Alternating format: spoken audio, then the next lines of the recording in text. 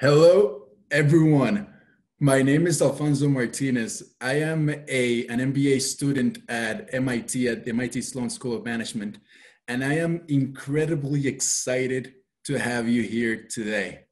I feel fortunate that you are joining us today, both you, the person that have expressed interest in participating, as well as you, the partner that has made this possible, and you, the team that has made this entire event happen in less than 2 weeks. We are gathering this weekend to put together an immense amount of talent in the same place to develop solutions to tackle the most pressing problems that are related to our COVID-19 crisis. We, over the last 2 weeks, have been working with the support of the MIT community, as well as the broader healthcare and technology ecosystems, to bring together a community of individuals that are not only interested in having an impact, but also in developing solutions that can have a meaningful impact on the crisis. I see that there's a lot of people in the chat, and I'm getting distracted with the chat, so apologies for that. So what are we doing today? If we go to the next slide. So we're here in the MIT COVID-19 Challenge, which is a series of virtual hackathons all focused on this crisis that we're experiencing at a global scale. This is going to happen virtually. This is going to happen throughout the weekend. It's a 48-hour exercise, and you can learn more at our website that you guys all have been to. If you go to our next slide, I want to show you the amount of support that we've received. If we go to the next slide, we've received, in less than 2 weeks, over 4,500 applications from almost every state in the US and 96 countries. That's insane to me. And we've received a wealth of support from mentors, 500 mentor applications that have all said that they want to come join this weekend to help you develop the most meaningful and impactful solutions that we can put together in a short period of time. With this amount of support, we had to whittle it down with what we're able to accommodate for a weekend. So we ended up selecting you, one of the 1,500 selected participants and about 200 mentors, to work together in teams to tackle 10 challenges in generally 2 problems. We're focusing this, we go to the next slide, this weekend in 2 general problem areas. How can we best support our health systems in the midst of this crisis? And how can we protect the most vulnerable populations from the effects of this COVID-19 crisis? If we go to the next slide, you'll see the first 5. You all should have been exposed. You all have been exposed to these prompts. These are 5 prompts that relate to how we can protect vulnerable populations in a more concrete way. And we're going to hear from our clinical partners via video now, right in a few minutes, explaining each one of these in further detail. So I'm not going to go through them in a lot of detail now, because we're going to spend a good amount of time doing that. So we go to the next slide. The key things about this hackathon that I want to highlight are the fact that, first of all, this is a hackathon, a virtual hackathon that has the healthcare ecosystem infused in it. It's stemmed out of obviously a healthcare need and many, many problems that expand healthcare, but it doesn't only stemmed out of the healthcare need, but also it's been supported and made happen by the healthcare ecosystem. So we have a lot of providers here, not only engineers. So we have the opportunity of bringing this incredibly talented minds together to build relevant solutions. Another key thing that this is very important to highlight, that it might be different from other hackathons that you might have participated in the past, is the fact that this event, the goal of this event is not only developing amazing solutions over a weekend, but developing solutions that can be implemented. So we're focusing on this weekend, but we're also doing a heavy focus on what's happening after this weekend, the post-hackathon activities that we hope that many solutions that are developed this weekend can leverage the resources that we're lining up for the post-hackathon implementation and impact of these solutions. And finally, we want to highlight that the concept of the MIT COVID-19 Challenge is a series of virtual hackathons. This is our second event, much broader than our first one, but it is a series of events that will all target the most pressing issues that our both healthcare ecosystem and our society generally are facing at that given point in time. So more to come on future events. We go to the next slide. I now want to pass it to Bill Oled, the Managing Director of the Martin Trust Center for MIT Entrepreneurship, who's been one of the individuals from MIT and for generally the overall the entrepreneurship ecosystem that has been pushing us the most to make this happen. As soon as we talked to Bill about this, Bill was not only on board, he was one of the ones that pushed us the hardest to make things happen now and to scale it to the level that we've been able to.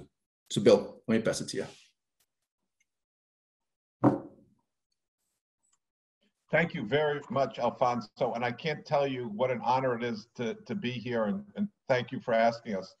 I first have to acknowledge that it's your leadership, it's Freddie's leadership, it's Stephanie's leadership as students that show that to make this happen. Paul Cheek is here. This didn't exist, not 5 weeks ago. It didn't exist like 3 weeks ago. And the leadership that you guys have exhibited and the rest of the team is just extraordinary and shows you that you can make a difference. Let me just, I'm gonna try to go quickly here because I don't want to repeat some of the things that Alfonso has already said, but this is an unprecedented time of crisis. I'm from New York City. New York City, someone dies every 9 seconds now. It's actually faster than that. The ambulances are being used more than they were used during 9/11. They're having more of a crisis with that. It is literally like a post-apocalyptic movie where you go down the street and there's nobody there except ambulances and flashing and taking people to the hospital. And I don't mean that that's the most important or the only place. I see people from Italy on here, people from Spain and as well as France and India. This is a global problem. And it is so fantastic that you are all working on it. And let me just say, it's not just a health problem. It's a problem that was started in the healthcare area. And we can focus on genetic sequencing if we want, but that's not going to necessarily deal with the overall problem. We have a humanitarian crisis, we have an economic crisis, and we also have a mental health crisis.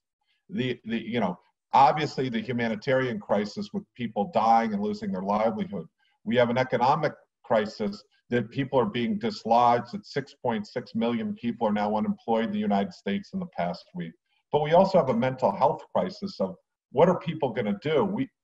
Just how does this affect people? You're seeing, sales of alcohol go up 75%. You're seeing domestic violence increasing. You're seeing depression increasing. Time is of the essence, and this is what I pushed Stephanie and Alfonso when they said, we're all behind this at MIT, but no one person can do it alone. It takes a community. So I would encourage you all to think fast, think big. We have got to solve this problem. And this is where hacking can really make a difference. Don't try to go for the technology problem. Look at the problems like that you've been issued here. Those are problems that you can solve with hacking. If you want to try to come up with the genetic sequencing, you need a laboratory. You need scientists exclusively in a specialized team. The things that you can do are listed here, and they can have a huge, huge difference. I just want to say we've been thinking a lot about this, in the past 2 weeks, and what's going to solve this problem is hope. We all have to know and have faith that we are going to get through this.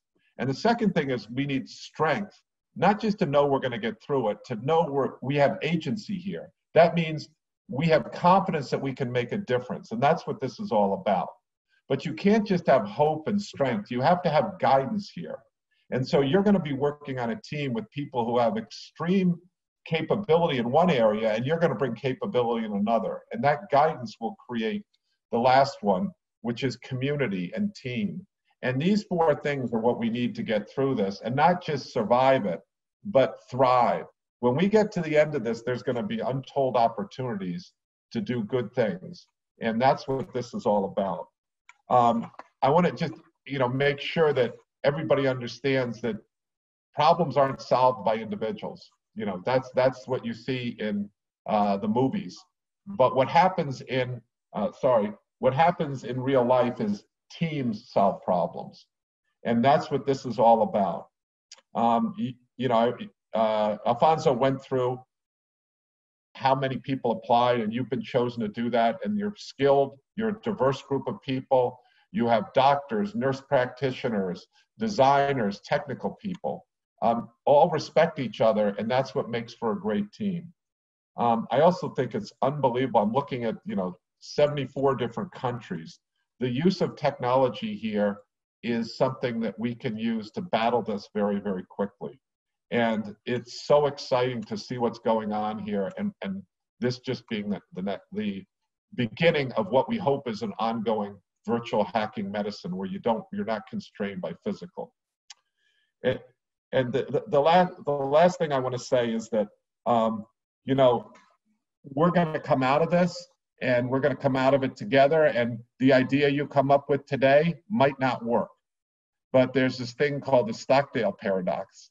We have to stick with it. If it doesn't get solved today, think of all the people that you've met. Think of the community you've built. And then come back at maybe a slightly different problem, or the problem a different way. And that's what's even more valuable. We've looked at these hackathons. Yes, you're going to hear from John Bloom about how his idea came out to be a company. But more often than not, the greatest value in a hackathon is the other people that you meet, the community that you develop, that powerful network. Because as my favorite saying is, the strength of the pack is in the wolf. And here it is. The strength of the wolf is in the pack. The strength of the pack is in the wolf. So each one of you is very strong. But the strength of the wolf is in the pack. By that it means you all will be so much more powerful than any one individual will be if you all work together. And that's what makes this event so very, very powerful. So with that, I will turn it back over to Alfonso and Freddie and Stephanie, and my hat's off to you. You are, for those of you who don't know, they were named anti-fragile heroes at MIT this past week. And they're getting recognized for that. So Alfonso, I turn it back to you. Thank you for having me. Thank you so much, Bill. Without further ado, I want to pass it to Freddie. Actually, I want to mention something. I do want to recognize that and highlight that this effort has been put together amongst a group of 25 individuals, both from the MIT community as well as the professional ecosystem in the Boston and general and New York area, where you'll get to meet many of these individuals, depending on the different tracks that you're going to be working on, that all have done insane amount of work to make this happen. And obviously, I think one of the ones that we need to highlight the most is Freddie, who I think has slept maybe 2 hours in the last 48, making sure this happens and that we have a very high quality event. Freddie, let me pass it to you. Thanks, Alfonso. And I think just to kind of highlight some of what was mentioned before. So myself, I am actually a resident at Mount Sinai Hospital. So by day, I'm actually, on the front lines trying to do my best clinically in terms of fighting the COVID-19 crisis. And so I'm really looking at, sort of a lot of my counterparts in the medical community looking for really a lot of you guys to help build some of these solutions so that we can together as a community really solve this problem. Without further ado, I wanted to kind of move to hearing from our clinical partners. So I might have to say stop and reshare here. Give me 1 second. But to turn it over to hearing from our clinical partners.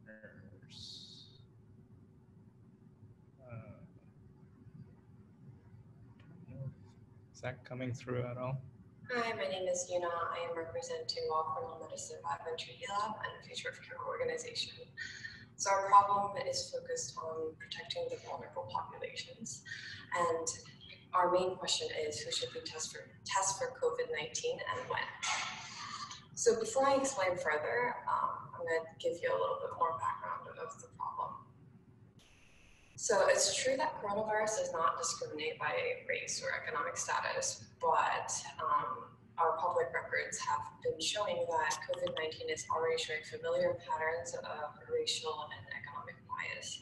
So for example, New York Post has constructed COVID-19 cases, a map of COVID-19 cases all across New York City, and has shown that the highest incidence of COVID-19 cases are concentrated in the outer boroughs and the poorer neighborhoods. And this is not a problem unique to New York City.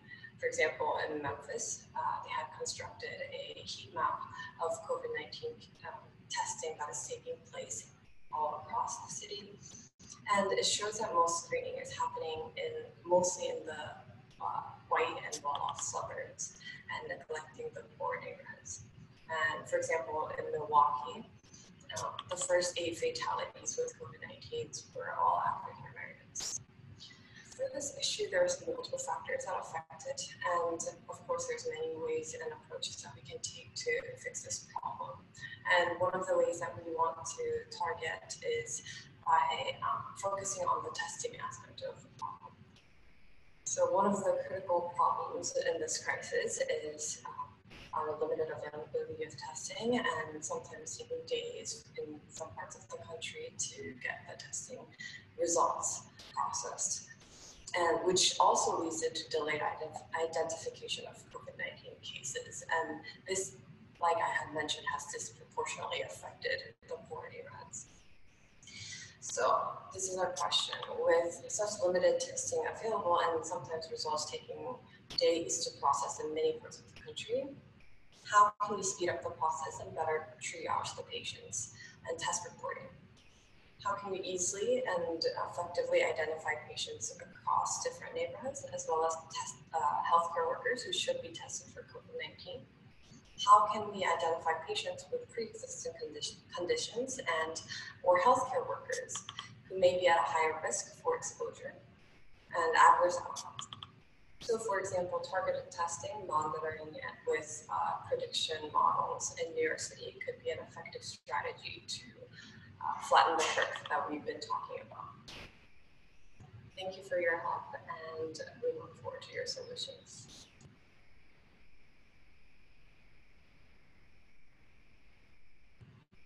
Hello, I'm Paul Stefanacci, Chief Medical Officer at Universal Health Services. The team at UHS clearly understands that COVID-19 is having a significant impact on vulnerable populations and wants to act to improve treatment and management to protect these patients. Current clinical treatment of COVID-19 has become somewhat of a decentralized, not-controlled clinical trial, creating the potential for inefficiencies in care delivery. The challenge is, how do we best collaborate to support development and collect the data necessary to determine safe and effective COVID-19 clinical care pathways that can be shared across all healthcare systems?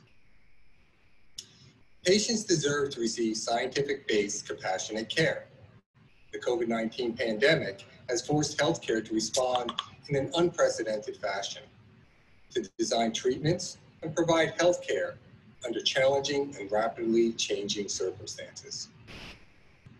While the efforts of healthcare providers has been tremendous, currently there is no comprehensive treatment recommendations supported by robust clinical evidence. Current treatment guidance is based mostly on experience. Interpreting results and effectiveness from COVID-19 experience, however, is complicated. as variable medication regimens and various treatment modalities have been utilized. This has resulted in multiple treatment protocols being used to treat COVID-19 patients, making interpretation of results difficult.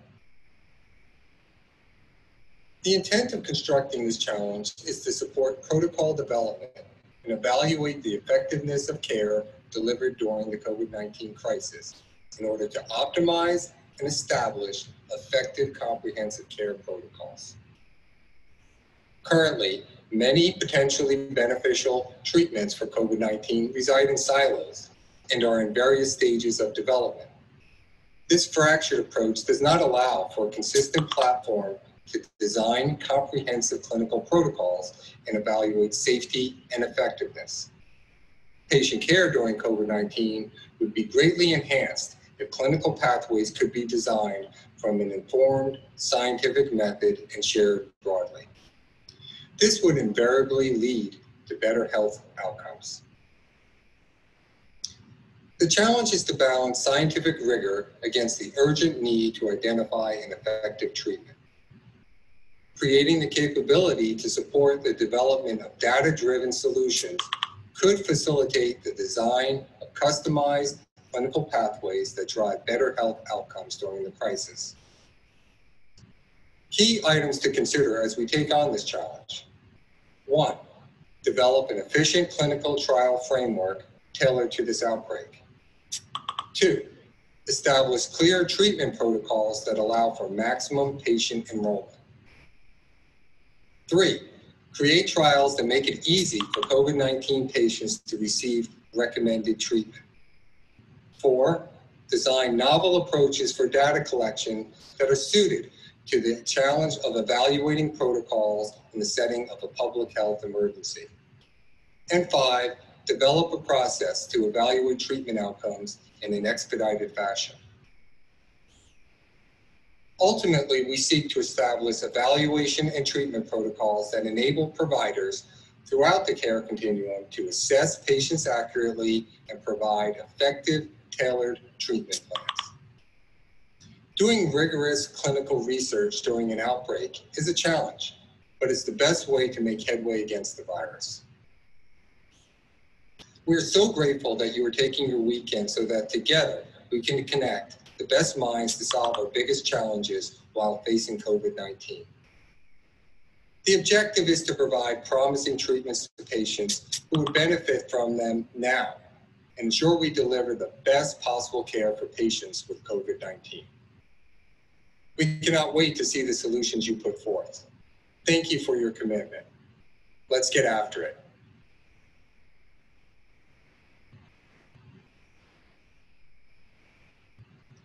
Hi, my name is Ferdinand Huey, and hello from Baltimore, Maryland.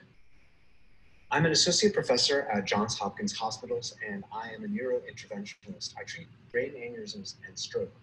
A very fast word about stroke: this is a rapidly changing part of the healthcare system. We have a new surgical treatment for stroke with strong benefits, 91% good outcome in patients that we were able to decanalize in under 150 minutes, 2.5 hours. We are actively using artificial intelligence in triage of the patient. We're developing new systems of triage as well as new methods of delivering care. We are trying to move this worldwide, and it puts me in a very unique situation to understand the types of things that need to happen rapidly to do better work in helping our COVID patients. As you know, this is a once in a generation or perhaps once in every 2 generation challenge. Since 1918, we have not had such a significant worldwide healthcare challenge as this. We are still having rapid growth in the number of patients worldwide, particularly in the United States. So what are we here to talk about today? Triage at home. One of the challenges in a massively infectious process is that getting healthcare represents an infection risk. Going to clinics risks exposure to COVID. Going to clinic exposes healthcare workers to COVID. Going to clinic means that potentially patients that weren't infected become infected, and patients that are infected infect other people. This completely changes the kinds of dynamics that we normally assume in healthcare. Layperson knowledge, as you know, is also limited. There are lots of disinformation currently going around the internet. This is a public messaging problem, and there are so many places you can get information, and many of it may conflict.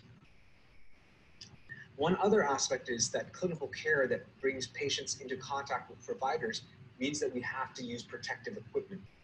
Use of protective equipment, which is presently in short supply, means that we're taking up a valued and limited resource every time we touch a patient. And that's why we need to talk a little bit more about potentially triage at home. And what does triage mean? Triage, if you haven't heard the term before, relates to what you used to do in the military. When you had patients or soldiers injured, you assessed how bad their wounds were. Are they able to go back to battle immediately?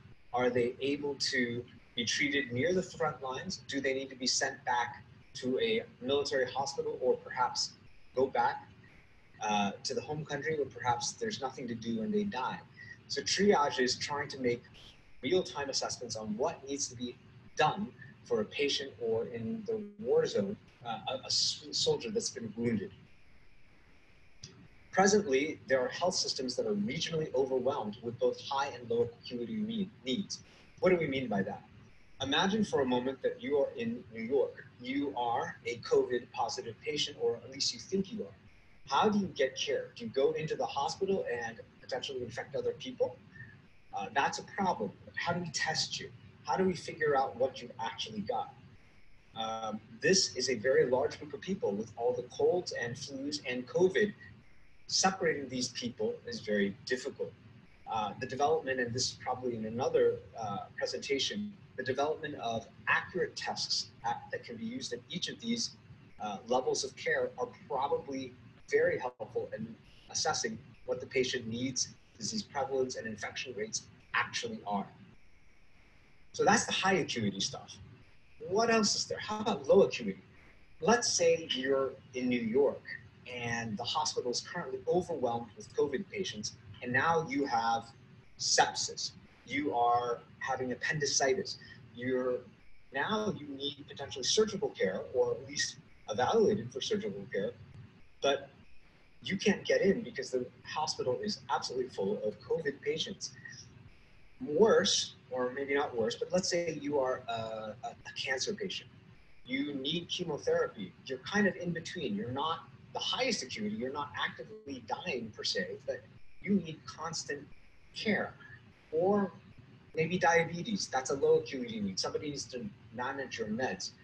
These patients currently are having a very hard time getting care because these overloaded healthcare systems don't have capacity to treat anything other than COVID. So this is very different from other parts of the country where presently there isn't high infected rates. So these places are getting ready for the COVID surge, and actually they have spare capacity. Most healthcare systems are currently putting off elective surgeries in order to prepare for overwhelming COVID needs. So how can we do a better job? We have healthcare workers that can theoretically do patient triage, but they don't have access to the patients that need it. Patient education is available, but it's patchy and not been centralized or coordinated by either government or institutions. That means there's a lot of duplicated work. So we have the opportunity through telecommunications to perform work remotely. It can save system critical personnel time and resources, particularly in disaster zones where there's tremendous amounts of COVID. Many things can also happen outside hospital walls. We can talk about follow-up for patient test results, patient education and isolation reinforcement, triaging sick patients into appropriate care facilities. The best case scenario is when we are able to create systems that can triage patients when they're still at home. They are sheltering at home. They're not infecting other people. They're reducing their own infection risk, and we're managing their care from a telemedicine platform. So this is of a tremendous amount of interest. It's something that I'm currently working on and very, very attuned to. Thank you very much for paying attention, and good luck to you guys in developing solutions for COVID. Thank you.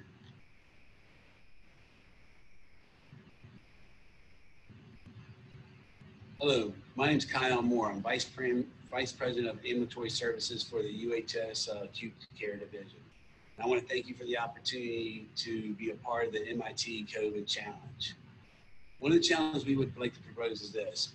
We recognize the need to change the delivery of care in this new COVID world. With the increasing risk of virus expansion and cross-contamination, we need to develop programs that minimize the risk of cross-contamination of the communities we serve, as well as contamination of our providers and clinicians.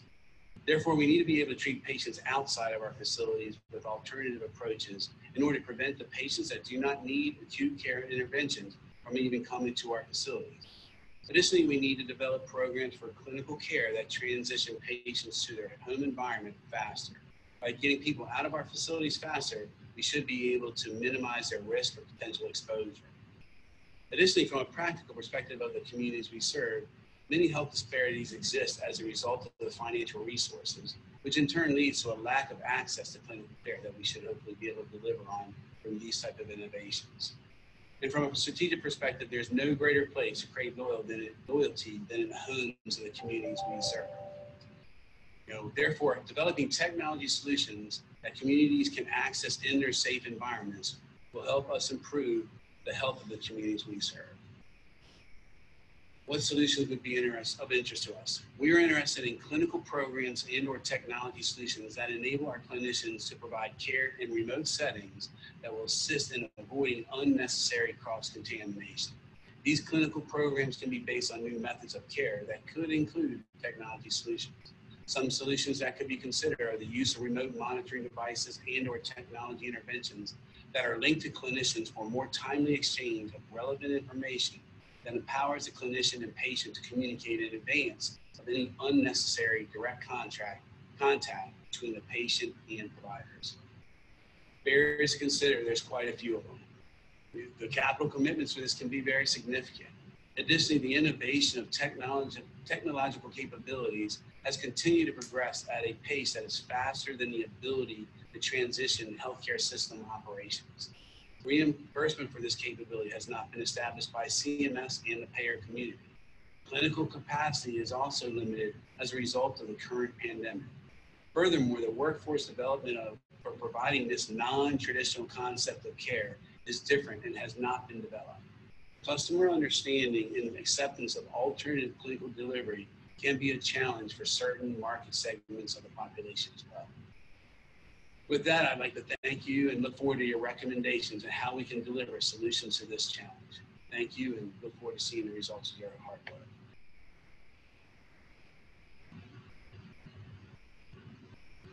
Hi, I'm Carrie Cook, and I'm an assistant professor in the Department of Radiation Medicine at Oregon Health and Science University. My colleagues in internal medicine, emergency department, and the ICU are overwhelmed on the front lines taking care of COVID patients. We in the ambulatory setting are trying to continue treatment for patients with cancer and to the best of our ability, prevent them from contracting COVID while they're on treatment. Now, the most up-to-date data that we have shows a hospital bed shortage of close to 90,000 in the United States and an ICU bed shortage of close to 20,000 beds during the peak. And to prevent further overwhelming the emergency departments and hospitals, it's important to educate patients on how to accurately triage their symptoms, monitor their symptoms, to prevent them from coming to the ED when they don't need to. This is particularly important in vulnerable populations such as patients with cancer and other healthcare conditions, because coming to the emergency department when they don't need to could unnecessarily expose them to COVID. And as we know, they're at a higher risk of serious complications and death from COVID. Now, working with cancer patients every day, many of them are particularly fearful because some of them are immunocompromised from chemotherapy or other treatments. and many of them have symptoms that from their cancer that overlap with symptoms from COVID. When they're on treatment, when someone's getting radiation, they may need to come every day for treatment. And within the Department of Radiation Medicine at OHSU, we're doing daily temperature checks and symptom screens. But for people who aren't coming every day, they may not know where to go for information about their symptoms and when they should think about coming to the emergency room or not. In addition to patients with chronic healthcare conditions, the vulnerable populations include those in underserved areas who may not have access to information about when to come or not come to the ED. But providing these communities with education about that has the potential to seriously reduce the burden on the healthcare system.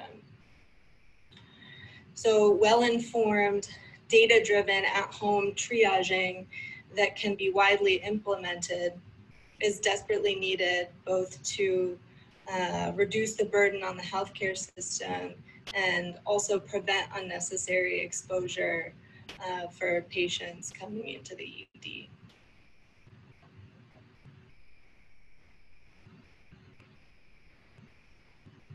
My name is Dr. David Sheridan. I'm on faculty in the Department of Emergency Medicine at Oregon Health Science University. And the problem that I am submitting is really how we use our current existing space and retrofit other space to best care for patients during the COVID and other pandemics that we may see in the future. So one thing that we've learned from Italy is that separating our ERs is a really critical component to the care that we provide. In particular, creating a respiratory part of the emergency department and a non-respiratory part. We here at Oregon Health Science University have undergone a huge renovation in the past couple weeks, which has involved splitting our ER into multiple different zones and areas. Those areas now consist of various walls where patients who are without respiratory complaints, so say an ankle fracture, abdominal pain, something like that, will go to a specific part. And then patients with respiratory complaints can be put in the same area, with the idea of separating the two specific complaints to help us care for COVID in patients and not spread infections, as well as kind of streamline some of the care that we provide. The biggest limitations to that is that this is happening in an already busy ER, so how we conform walls and build things in space that's already being currently used for patients. And then also using spaces that are not currently used for patients. So we in particular have retrofitted our auditorium to function as a huge triage space for these patients that may be coming in, which has consisted of a lot of construction, a lot of walls, a lot of planning. And we have been fortunate enough to kind of plan ahead of time because our surge of patients may be later than states like New York. So I think the big problem is, number one, how do we separate spaces in the emergency department currently to take care of these patients in this way? And then number two is, how do we use spaces that are not for patient care in pandemics to accommodate for large surges in patient volume? I think the other thing that's really important to take into account with this is how we predict patient surges better, so that we know when we have to have these things in place and when we need to disrupt usual care to help guide us in terms of when we expect to see these large volumes of patients. We've upstaffed our ER waiting for these surges. There's some shifts that are slower than others, and so it would be probably really nice to be able to use specific objective data to help us decide when we're gonna see these surges or put up these various walls in different parts of the emergency department, as we spoke about. So how do you utilize all the specific data that's coming in real time from various sources to help us as a healthcare system plan for large presentations?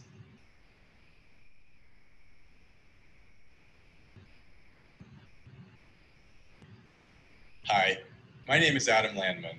I'm an emergency physician and the Chief Information and Digital Innovation Officer at Brigham and Women's Hospital, which is part of Partners Healthcare. We are a large, academic, integrated healthcare delivery system in Boston, Massachusetts.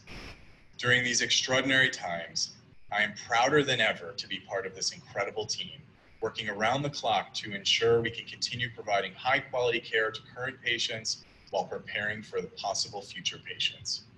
Just like healthcare organizations across the globe, we have come together with great purpose and will ultimately prevail.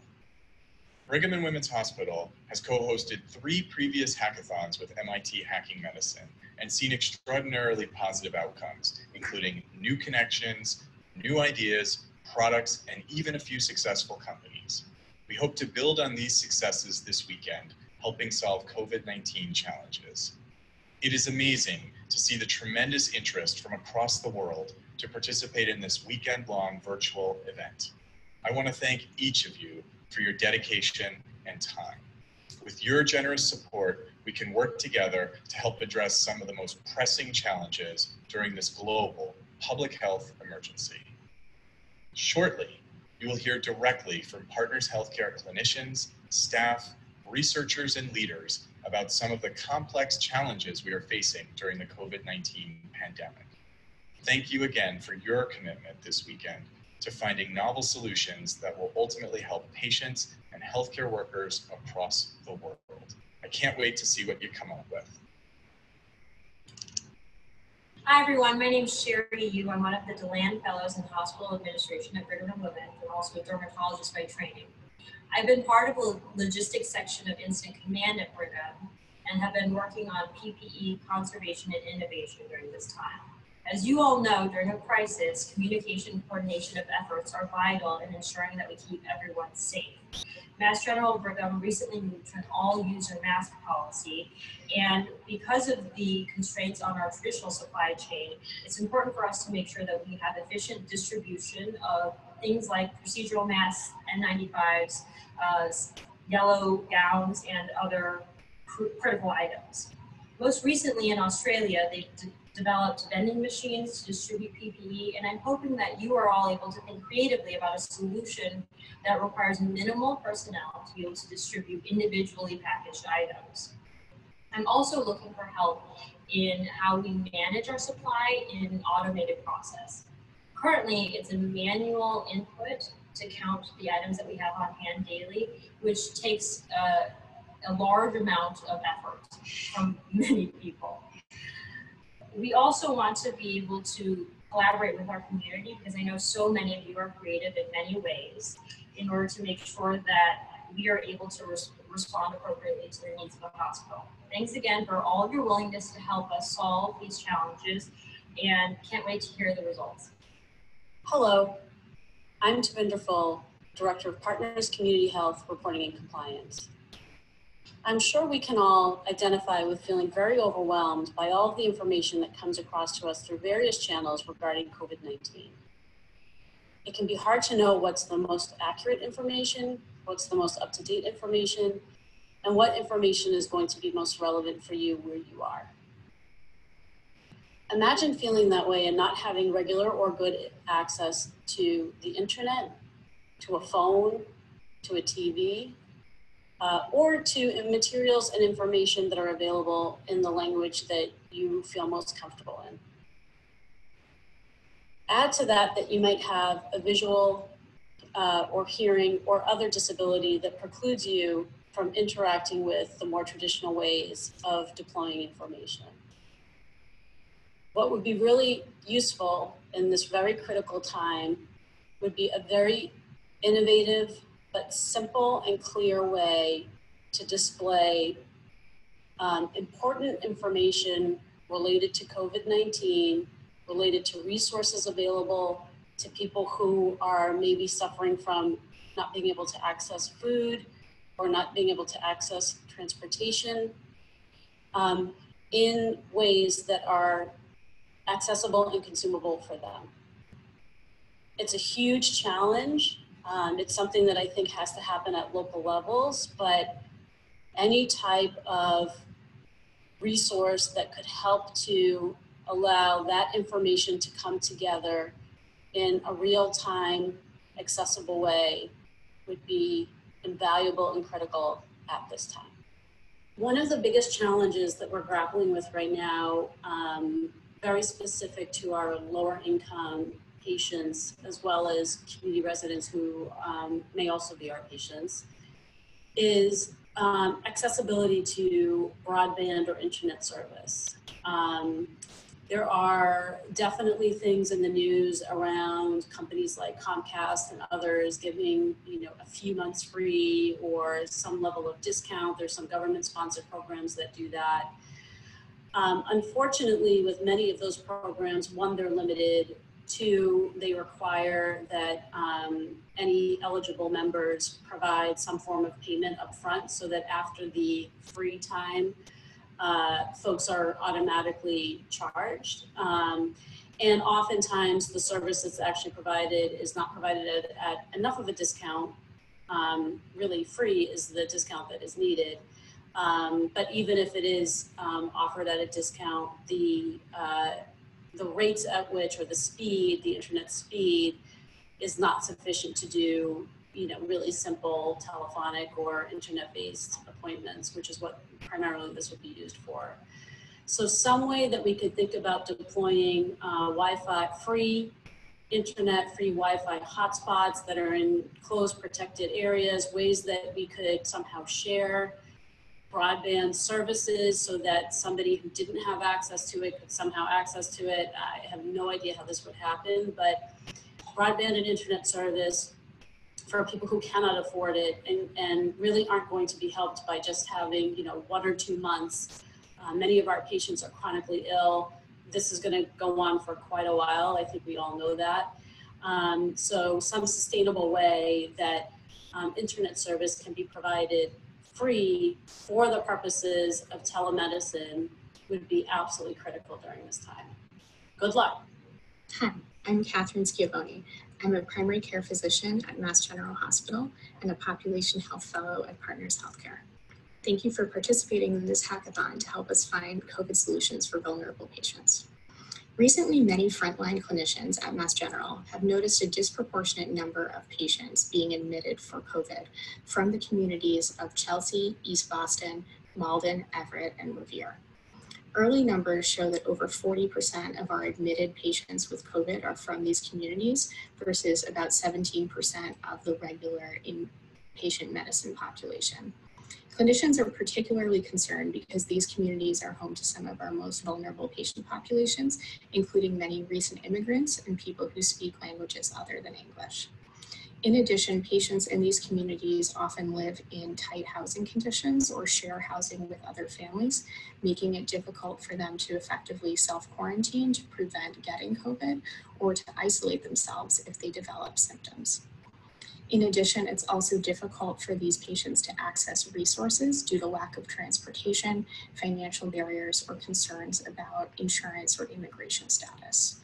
We're asking your help to help geographically identify clusters of cases and using this information to deploy resources to these vulnerable communities, including those with multiple language needs.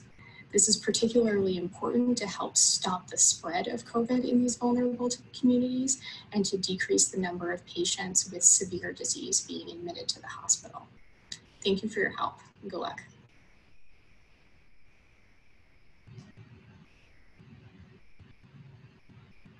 Hi, everyone. I am Bryn Cole. I'm the Director of Programming with the VHA Innovators Network. And later on, we'll hear from Dr. Amanda Purnell. She's a Senior Innovation Fellow with the VHA Innovation Ecosystem. And we are really excited, if that's the word, to pitch this opportunity to you all. So the way that we see it is we have a vision problem and a signal problem. There is so much noise right now. People are petrified and know only that they need to stay in their homes as much as they can to limit the spread of the virus. But here's the thing. At some point, we are going to be asked to emerge. Some people will have immunity and others will not. People will still be fearful to interact with each other. We will be afraid of catching the virus if we have not been previously and definitively diagnosed with it. And we will be fearful of spreading it to others, not knowing if they have had it or not. The Dalai Lama said, I bet you didn't think you were going to get a Dalai Lama quote in here, but here you are. In order to carry a positive action, we must develop here a positive vision. So here is our vision for you. We want your help in devising a solution that helps to identify people who are immune to the virus. People who may not have ever gone to see their doctor, ever gone to their healthcare system. Maybe they thought it was just a cold. We want your help in devising an at-home solution so that people can know that they are immune to the virus and that they're free to go out and help others. They can volunteer in the healthcare system. They can help support seniors. They can work with children. So we need not only a system that identifies immunity, but also some way of signaling to others that they are immune. So it's up to you to figure out what that system would look like, but we think that you are up to that challenge. Thank you.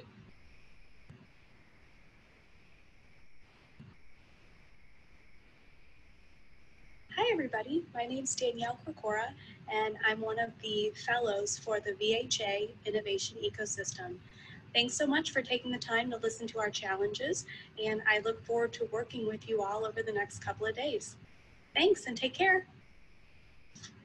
Hello, I would like to share with you our challenge. My name is Amanda Purnell. I'm a Senior Innovation Fellow for the VHA Innovation Ecosystem, and I want to tell you about the problem of the impact of delaying care. So one of the concerns we have that we'd love to hear your solutions for is what can we do to help those people whose not emergency care is delayed to both think about the stacking up of healthcare that will occur once we return to more normal operations, and also the physical and mental health impacts and how we might mitigate those physical and mental health impacts for our veterans so that during this time when we're providing healthcare in a different way, we can also be connected to and paying attention to those people who aren't coming into our medical centers and trying to reduce the impact of the change in our care at this time. Thank you.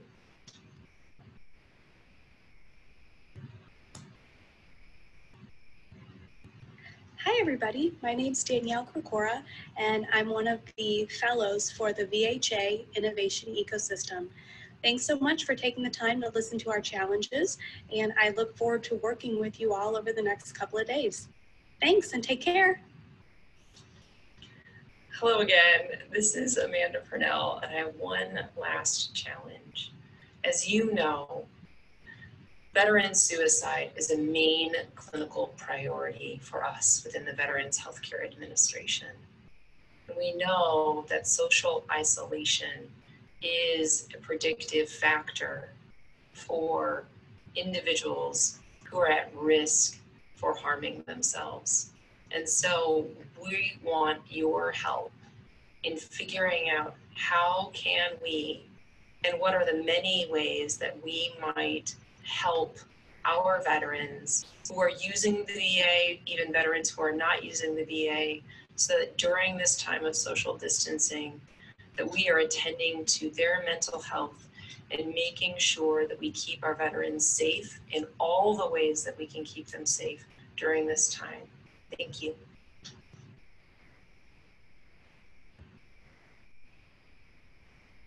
Good morning. My name is Philip Fan, Alonso and Virginia Decker Professor at Johns Hopkins University.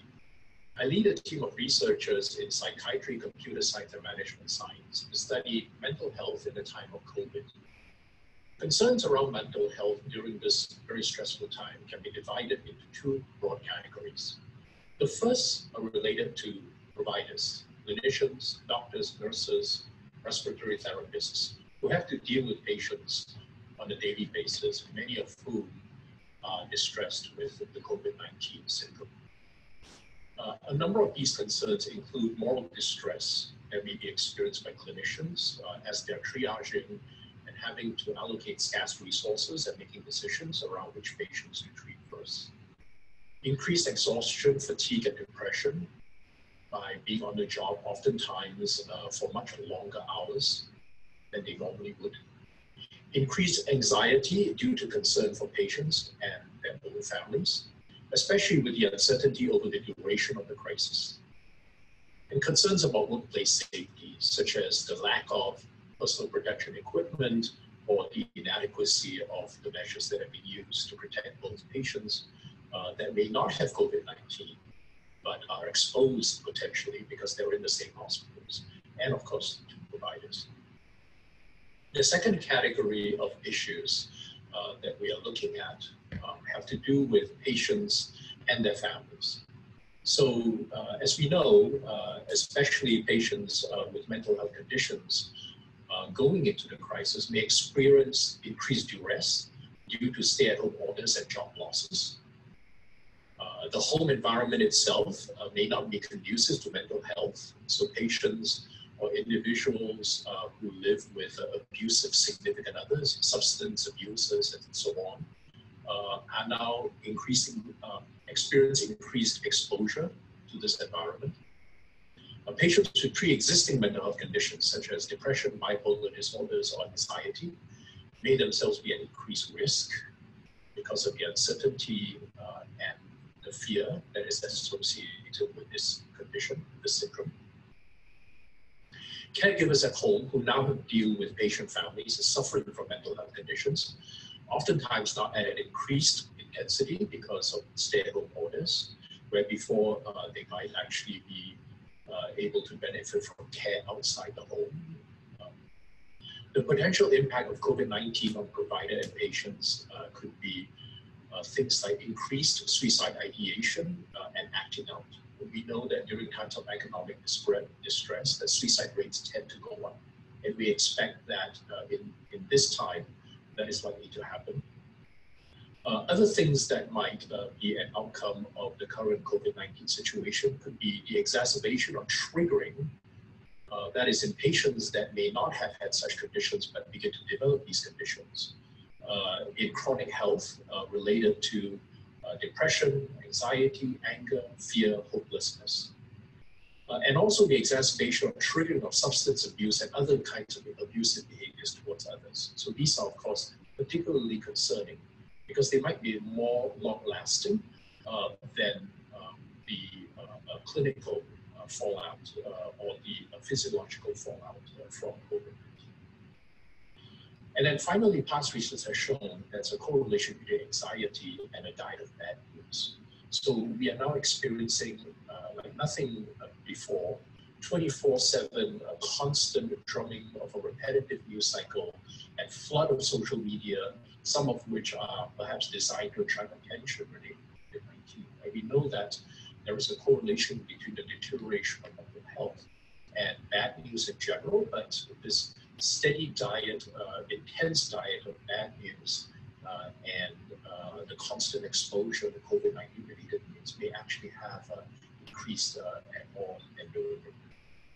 So thank you very much for putting your efforts towards helping us solve these problems, and we very much look forward to hearing from you.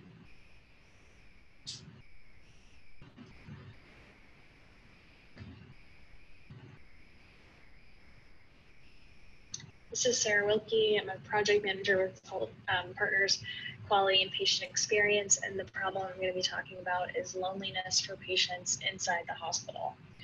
So with the COVID pandemic, the hospitals have implemented a pretty strict no visitor policy. It means that patients who are on the inpatient floors are really isolated from friends and family who would be visiting them otherwise.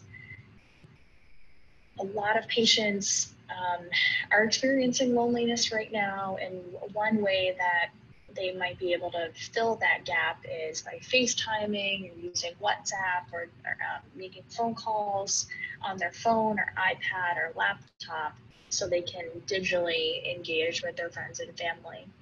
However, a lot of the low-income patients who come into the hospital won't have cell phones or smartphones to be able to use this technology to engage with their friends and family. There will also be another group of low-income patients who will have a smartphone, but they won't have enough data to use applications like FaceTime. So one creative idea would be to try to figure out if any of the iPads or computers or other devices that are on the hospital floors can be used to allow some of these patients to do things like FaceTime their friends and family while they're in the hospital alone and can't have any visitors. The problem I'll be talking about is self-isolation for the homeless population. So right now there's a major problem where homeless patients are going in to be tested, and between the time that we know if they are positive or not, they need to be self-isolating so that they potentially are not spreading it if they are decided to be positive. There is a major problem of not having enough shelter beds. Even if the patient was able to get into a shelter, they wouldn't necessarily be able to self-isolate. So I think the biggest problem is creating a space for homeless patients to stay where they're able to self-isolate, they're able to have a bed and shelter, but in a way that if they are positive for COVID, they're not interacting with other people and might be spreading further.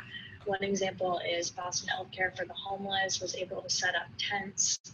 A lot of other across the country organizations are talking about how they can use hotels or dorms or other spaces, such as convention centers, to set up additional capacity for self-isolation for this population. Hi, this is Sarah Wilkie, and I'll be talking about food insecurity and access to food for different vulnerable populations. So the major thing here is low-income patients, elderly, and children, in getting them access to food. So for low-income patients, the main thing is making sure that they have money to get food. They may be losing their jobs or getting cut down on hours, so paying for food probably is the first challenge. Services like SNAP doesn't cover home delivery of grocery services. Then the elderly, in particular, the main challenge with food insecurity there is them leaving their house to be able to go get food. They're particularly susceptible to COVID, and it might be risky for them to go to the grocery store. They probably may be limited in mobility, maybe homebound, so bringing food to them would be probably the best solution. And then with children, similarly, if their parents are experiencing some financial concerns right now related to COVID, it may be a challenge for them to be getting food. Also, children who are not going to school right now are not getting provided meals that they would ordinarily be getting. So I think with those three populations, there are similar challenges where they need to find creative ways to get food and ways to get it delivered directly to them. We'll be talking about the home visits and aids problem that we submitted. So there's a couple of problems here. I think first is for the elderly patients who are used to having aides come into their home and provide them care with activities of daily living. The aides are likely going to need to reduce hours during the pandemic to try to prevent spread. So first of all, there's the population of these elderly patients who need help at home, who may not be getting that help anymore. Then additionally, for the home aides, they are not going to get paid unless they provide the services. So for those staff, the first problem is that they may be experiencing financial issues as a result of not being able to provide the services. Then if they are worried about their finances, they may continue to work through symptoms because they need to keep getting paid.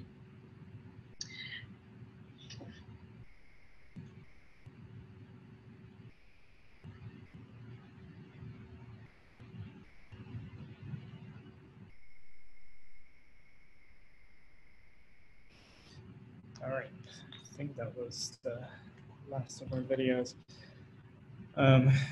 So in this time, we really want you guys to be thinking about some of these problems that were talked about by our clinical partners, and all of our clinical partners will be on hand throughout the weekend for you guys to be able to interact with and go more in depth on what they've described through these very short videos. And I think, make good use of that time. They obviously have very limited amount of time to spend with us, as many of them are healthcare providers themselves, working on the front lines. But next we'll have a couple of closing speakers for this part of the evening, to really kind of help put in a framework of what you should be focusing on this weekend. How do you, what you should hope to have by the end of the weekend, but also be thinking, what are you going to do after this weekend? How do you take what, this initial team that you built together, this initial viable concept and prototype, and really give it some traction and build something that's robust that can have a meaningful impact during this crisis. So then next person up is John Bloom, who is the founder and CEO of Podometrics, which was a company that came out of MIT Hacking Medicine's, I believe, first or second hackathon that we ever did. And so I'll turn it over to John. Excellent. So hopefully you guys can hear me okay. My name is John Bloom. I'm an anesthesiologist by training, and actually I'll get into that in a moment. If you want to just click it to the next slide, I'll tell a little bit of the story of what came out of our hackathon, where it went, and some of the things I've learned now that I've gotten to see probably 20, 30 hackathons over the past long while. So of course, it always begins with the problem. Here we have a big one, but it's really about finding that right part of it that you think you can address. The one that we went after was amputations due to diabetes of the lower extremity. It's this problem, we'd spend whole days in the operating room doing nothing but amputations, loss of a limb, for something that, again, shouldn't be happening. This is an interesting problem. And in my background prior to this, so anesthesia across the river, and then coincidentally, for how it applies today and for back then, I was the global medical director of Covidion's respiratory and monitoring solutions, meaning I was the medical director for the world's largest mechanical ventilator company, and for monitoring systems, trying to think about what types of signal we're looking for, that we saw some good data, we can either encourage a good event to occur or prevent a bad one from occurring. So this was an interesting problem. As soon as somebody said foot ulcers and amputations, we were all hooked. 5 of us sat down at the table and we went to work. So next slide. This is the only photo that survived the entire event, which again, none of us really realized what this weekend was going to do to our lives. And I kind of like this photo. This is as high tech as we were getting. I think it's about a 2009 or 10 MacBook Pro. We got this flip book on there. I can see at the bottom, I don't know if my cursor can even show, but we got customer. I think we got some insole. It's either physiology or pathophysiology, one of the ologies. And we were trying to figure out, okay, what's really going on here? What was the real problem? And like you're going to find there, you might get fooled to solve the bigger problem, but there's really a smaller piece of it that if you crack that piece, you really break them apart. For us, a lot of it was engagement. How do you get this patient, the patient who's at risk here, who's overwhelmed by their healthcare, how can you build in habit and get them to use a system consistently day after day for a very long period in time? Next slide. So this is still my favorite slide I've ever gotten to help put together. I can only claim, I think, a couple of the icons here. And this was our solution at the end of the hackathon. It was a feedback loop, right? Could we just look for some signal, and if we saw it, could we sort of fill in the feedback loop and do some sort of change to prevent the badness from occurring? I like this slide also because it's a terrible idea. This is an awful idea. We have, we put in like everything that was hip. We have like a cloud in there. We have some Bluetooth. We got some wearables. We have, I still don't remember why. We have like a Bluetooth headset. I don't know why that's there. We basically try to figure out like, what can we do to try to attack this. One of the major parts for this slide though is even though an idea can be terrible, I think we heard it earlier. I think Bill Letta talked about it. A little bit of grit and keep work, good team and continue to work on it. You can actually solve real problems with it. So even though we started off, I think on a pretty bad foot, wow, no pun intended, but we got to a good spot. So next slide. So this is the team. We had no idea what was ahead of us doing a startup. We're still smiling pretty heavily right here. And yeah, I think it was right outside of MIT campus. Next slide. So what did we end up doing? So ultimately, we needed to get signal on a routine daily basis. And we had to build in habit. We had to build in workflow. We ended up building a mat. Mat would go into a patient's home. You step on it for 20 seconds a day. That's all you have to do. Go on with the rest of your life.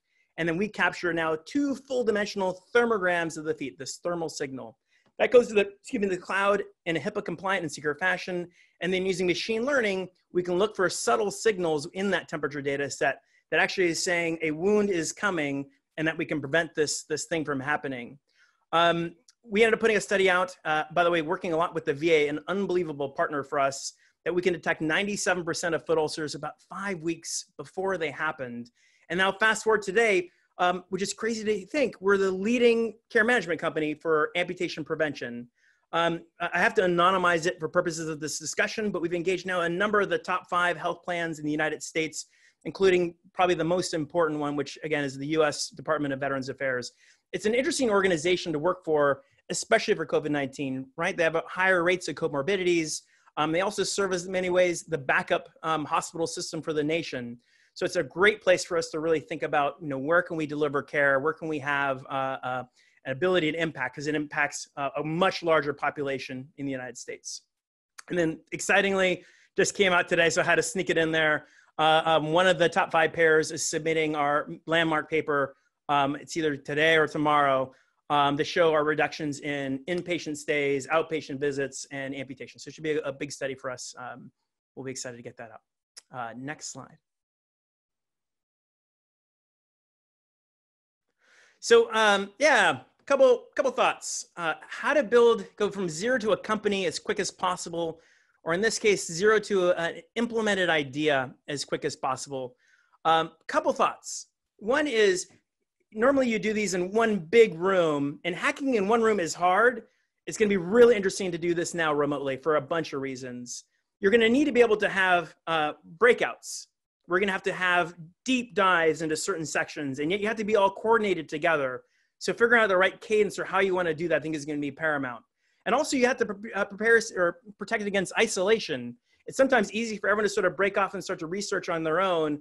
And the very problem we're dealing with everyone working isolated away can manifest here. So making some sort of way that you're all checking with each other and sort of still having a common direction and that everything is coordinated, I think will be absolutely key. And embrace the chaos, because it's gonna be a bit of a crazy mess for 48 hours, part of the enormous fun that you're gonna get to do. And very, very serious about that. 2, is this is a heck of a place to be. This is an amazing network we have out here.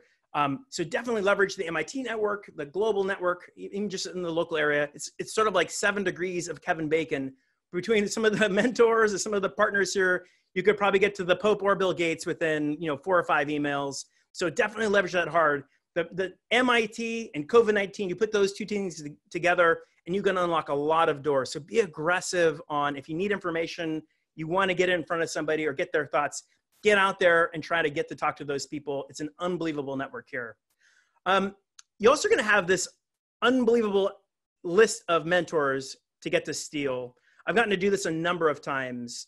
And I think one of the things that companies will have, or groups will have to figure out, is balancing that. You have a lot of work to get done. And then you have some of these people are going to come in and give advice.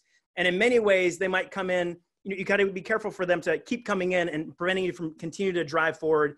Each one of you is going to be the CEO of your company. And just like a bunch of consultants, if you have too many different views, you might get distracted in multiple directions. I think one of the biggest things you can do is just make a bet and keep going forward. Try to resist the temptation to keep pivoting over and over again. Again, it doesn't have to be perfect this time around. It's really about working with team, making decisions, moving forward, and that constantly changing direction is just be mindful of that as you hear a lot of great ideas. Take it in, consider it, but really decide how applicable it is. And then the golden rule of all consultants, ideally you give them a question before they come over, as opposed to letting them sort of freely give a wisdom that may or may not be perfectly productive. Probably one of the most important ones, I think, is repurpose anything you can. Our system was built off the shelf components. Nothing we did was very technologically novel, yet we were able to fundamentally solve a problem, which was a big thing. I think it was Steve Jobs who had said, good artists create, great artists steal.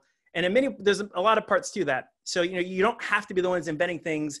Some of the things are right there and they're immediately impactful to COVID-19. For example, there's a group out of the VHA Innovation Ecosystem. Beth Ripley had an idea. She's sitting with a capability with 3D printing, knows how to use it, sees that there's a problem with not enough masks, and instantly she can apply that technology and have an enormous impact on the clinicians at a site, potentially across the nation. So you don't necessarily have to be too crazy in the technologies or ideas you're putting out. Many times it's just sitting right next to you and you got to think about the best way to deploy it. And then, it should be number 5, but it's probably, number 1, it's probably the most important one, is just don't stop working on it after the weekend. That's critical, because what comes out of here is going to be a great idea, but it's that next mile that makes a difference to patient care.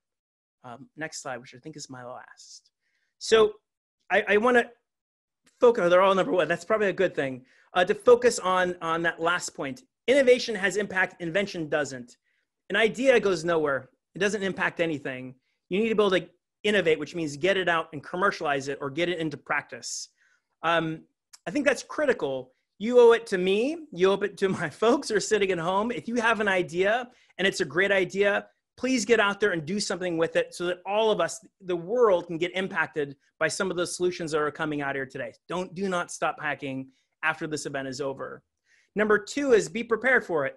Ideas can really take off quickly. It's part of the excitement of it, and you're going to get a chance firsthand to really shape how this disease is progressing in the world. And lastly, literally, what does it take to change the world? In my mind, it's 3 things.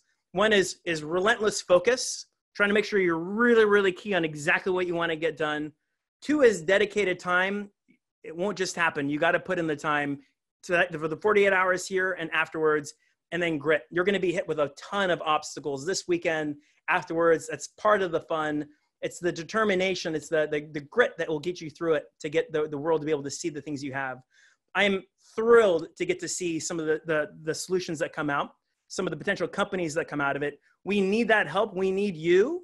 And to see, what ultimately is the impact of this event, which we're just now going to start to see over the next hour or 2, is going to be inspiring. And again, it's an honor to get a chance to participate.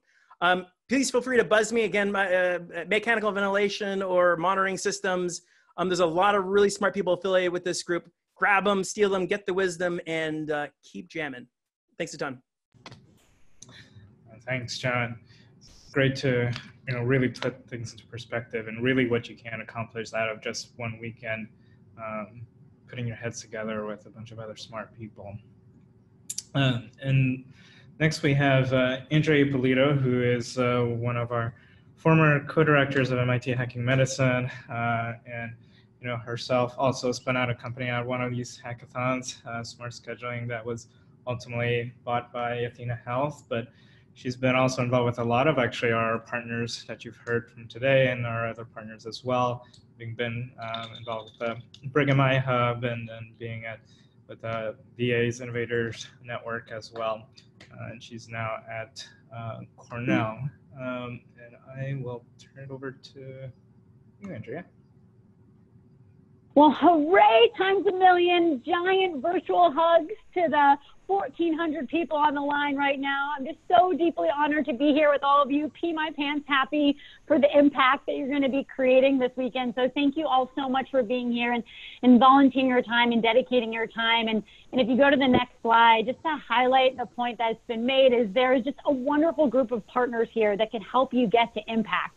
And the way that we all get to impact is by working together. As John just said, we leverage existing ideas and then we start getting them into practice and testing them and trying them out. But lean on this amazing network of folks because it truly does take a village. The reason this novel coronavirus it exists is because it's new, and so it requires also new ways of approaching this a problem. And so lean on this network to get to impact. And listen to the people at the front lines and the people being impacted. And don't just create things for the sake of creating things, but create them so they actually solve real needs. So if you go to the next slide, I just want to share some quick examples of how the world has come together from diverse groups of people in the past to solve really, really hard, gnarly problems. And so this was mentioned earlier, actually, how World War I was one of the moments in time where we all came together to have goodness, and so you all keep doing this weekend. So during World War I, which is when modern ambulances were invented, they were literally using horses and buggies.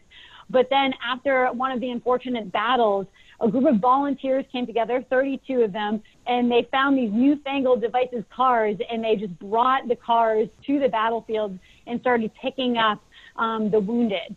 And so after this incident, they saw, wow, there's a huge opportunity here to get to practice faster, and so we can get people from the battlefield to hospitals.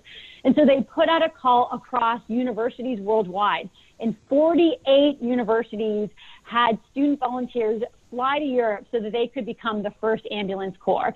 So just know that this approach of bringing people together from across the world to solve really hard, gnarly problems in healthcare has been done before, and you are all part of that. Antiseptic. This came about during World War I because unfortunately there were a phenomenal number of amputations happening. And so what was causing 70% of the amputations wasn't the actual wound itself, but it was from the infections from the wounds. So doctors and scientists from across the world, from England and France and New York City came together, and they found a way to deliver antiseptic to prevent these amputations from happening as much as possible. And last but not least, I know you just heard from our anesthesiologists and residents, but new ways of delivering anesthesia came out of World War I. And nurses and doctors from Cleveland came together with folks from France to deliver this so that it could help save lives and help improve the practice of medicine. So if you go to the next slide, what's common across all three of these examples is the fact that they started with this deep need. And the fact that these people came together, stepped up, came to the plate, which is exactly what all of you are doing here this weekend, and they came together to solve this deep need. And they listened to the people at the front lines, and they came in and rolled up their sleeves and made a difference. They threw out the rule book, and they came together. So if you go to the next slide, for a virtual raise of hands, and I think you can do it via Zoom, my favorite movie of all time is Apollo 13, and it's one of the reasons why I became an engineer. And I'm sure many of you remember this moment from the movie where they said, we can only use these materials on the table to solve the oxygen scrubber problem, and we need to make this fit into this. And so that's what's happening right now on the front lines of COVID-19 is the fact that we only have a certain amount of materials, and we need to use what existing infrastructure materials teams we have to solve this problem right now. No excuses. I was on the phone yesterday with one of my close friends who's a provider out in Oregon, and they are taking wards of hospitals that have been decommissioned decades ago that have not been in use, and they're getting them into practice right now. They're throwing out the rule book because they need to think differently and take action right now. And so that's why you all are here to do that. And so if you go to the next slide, I want to share another example. So we've heard from folks at the VA system. So the VA actually launched one of the first, if not the first, electronic medical record system. And there was a group of computer programmers in the late 70s and early 80s that were literally hacking at their own individual VA medical centers from Boston to Oklahoma to across the country. And what they were doing is they were sitting side by side with frontline care providers, and they were listening to them. And then they were building alongside of these frontline care providers. And when people told them no, they kept moving forward because they knew this was the right thing for veterans and their families. And how this came together, believe it or not, was a weekend. They all flew to DC on their own dime, and they got into a hotel room, and they literally started integrating this patchwork of code from across the VA system together. And on Monday, they pitched it to a U.S. senator, and that is how one of the nation's first electronic health record medical systems was born, over a weekend by a group of hackers coming together, which is exactly what all of you are doing here this weekend. And then I think I have one more example. If you go to the next slide, is the story of ironclad battleships. So I'm a huge nerd in history, if you can't tell. But, you know, the government and healthcare, both two very bureaucratic systems, are not often known for thinking fast. But I will tell you, when there's a need and a group of amazing people come together, things can happen quickly across the world. And this is one example. There was a huge need for a new approach with battleships. And ironclad battleships, so iron lining battleships, was this phenomenon, but no one could get it together. So someone stepped up, and within 6 months, they went from the idea of an ironclad battleship to it actually getting deployed in battle.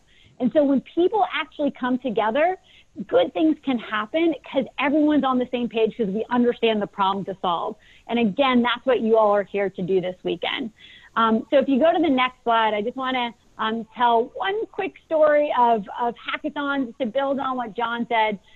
So I was part of a hackathon where a physician, Gabby Belfort, who you can see his picture on the screen, came together at a hackathon, and he pitched the problem of no-shows. 1 in 5 patients tend to no-show for their medical appointments. And he said, there's got to be a better way. Brilliant engineers, designers, scientists, please help me out here. And so we came together at the hackathon, and we came up with a prototype. We didn't win the hackathon. We didn't bring home any big accolades, but we came together from our diverse disciplines to solve this problem. After the hack, we continued moving forward. We went to frontline care providers. We went to the scheduling ninjas that are scheduling appointments, and we listened to them, and we iterated. We were often wrong, but we were constantly listening and iterating. And so whether it's this weekend or after this weekend, you need to be constantly listening to the frontline care providers, the patients, the people that are impacted by this problem. And then just not giving up, but listening to them and evolving based on their feedback to get to impact as soon as possible. Lean on the partners that are as part of this community to get your ideas to impact to solve these problems facing our world today. And just to tell you the end of the story, because we were so focused on listening, eventually we did sell the company to a health IT company called Athena Health, one of the partners here today. So again, lean on the partners. It takes a village for healthcare innovation. But as Bill talked about, this isn't just about healthcare. This is about workforce innovation. This is about mental health care as well. And so think differently about how you're approaching these problems. So if you keep moving forward, Freddie, I just want to leave you with one next slide. So I just want to leave you with some comments on what is your goals by the end of this weekend.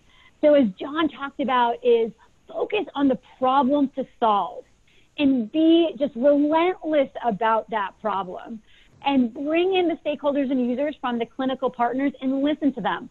They're going to be really busy, so if you can't get time with them, that's okay. Read about them, watch what's happening at the front line, see if you can observe it and practice by seeing what's out there, and truly solve and understand the problem before you move forward with building any solutions. And then once you understand that problem, don't just build technology for technology's sake. As Bill said, it could be a new process. It could be a new pathway.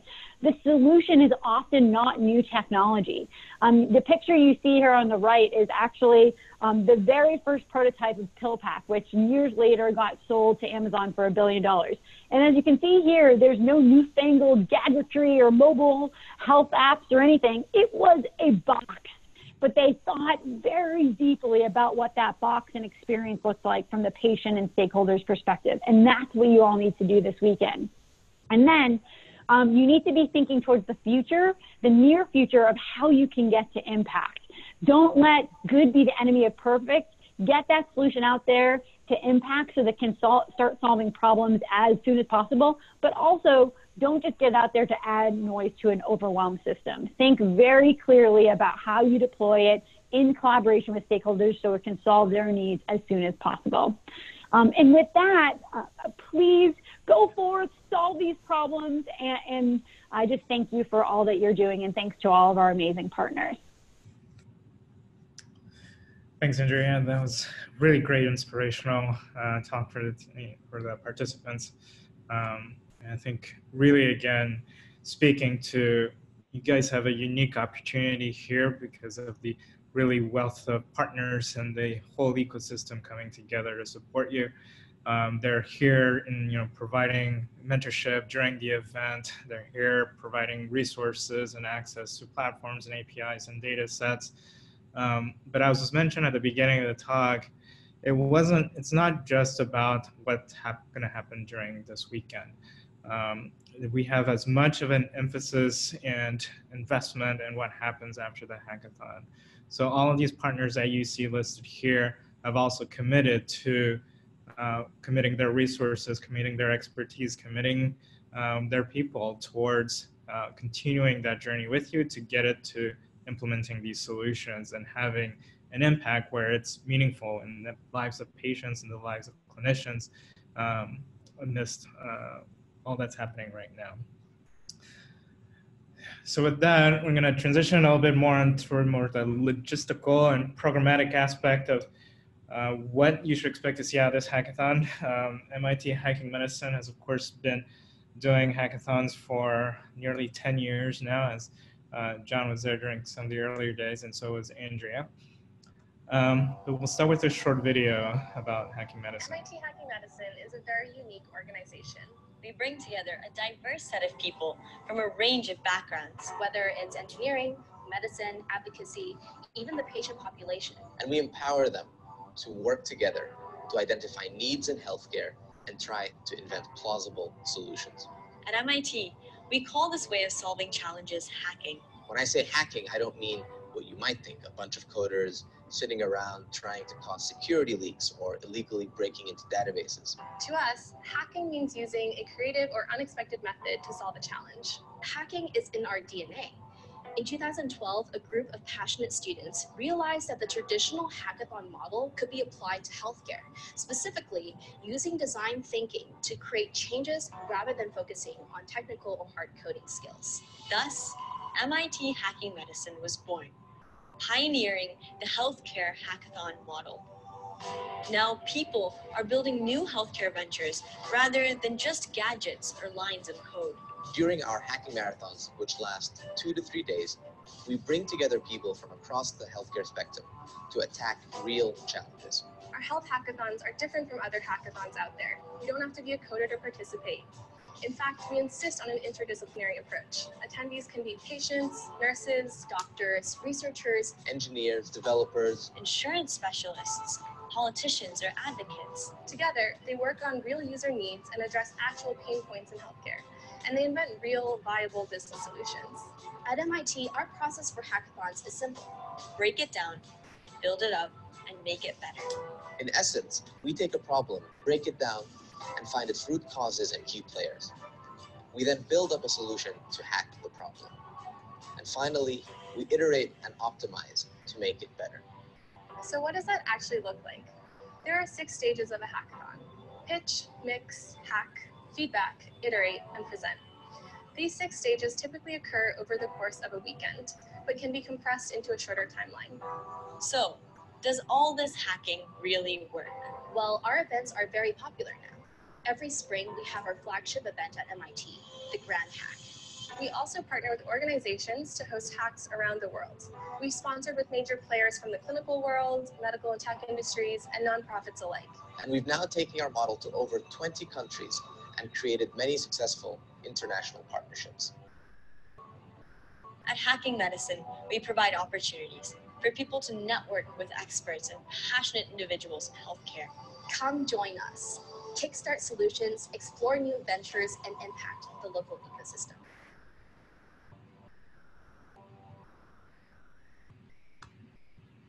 So at Hacking Medicine, really our mission is to democratize healthcare innovation. And I think that's really apparent by all of you guys that are here with us tonight, that it's taking everybody and anyone who has had an interface with the healthcare system that can have an impact within this space and really help pioneer the healthcare hackathon model.